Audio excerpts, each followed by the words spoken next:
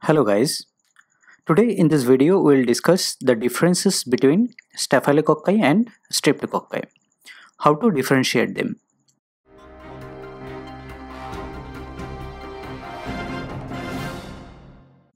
It is extremely important to know how to differentiate Staphylococci from Streptococci because most Staphylococci are penicillin G resistant. You can do three things to differentiate them: gram stain, catalase test, and culture. Here I have drawn a picture to simplify the properties of Staphylococcus. You can see a bunch of grapes standing in cluster. This will remind you the morphology of Staphylococcus. On gram stain, they appear as grape-like clusters.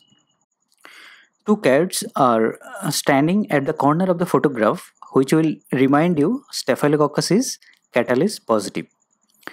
For catalase testing, rub a wire loop across the colony of gram-positive cocci and mix on a slide with H2O2. If bubble appears, this indicates that H2O2 is being broken down into oxygen bubbles and water. So, catalase positive staphylococci are present.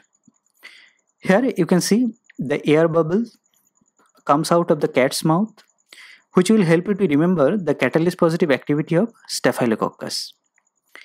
You can also see the gold medal around their necks. Aureus means gold. Staphylococcus aureus can be differentiated from other beta hemolytic cocci by their elaboration of a golden pigment when cultured on sheep blood agar.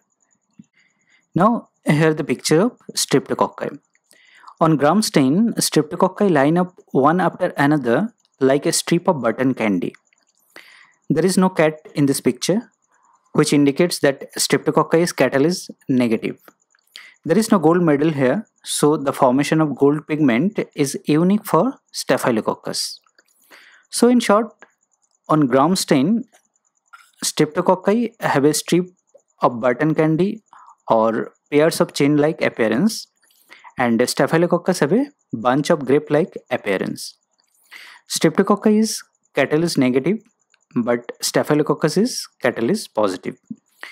And Staphylococcus produce golden pigment on culture, but Streptococcus do not. That's all guys. Please like, comment and share, and don't forget to subscribe. Thank you.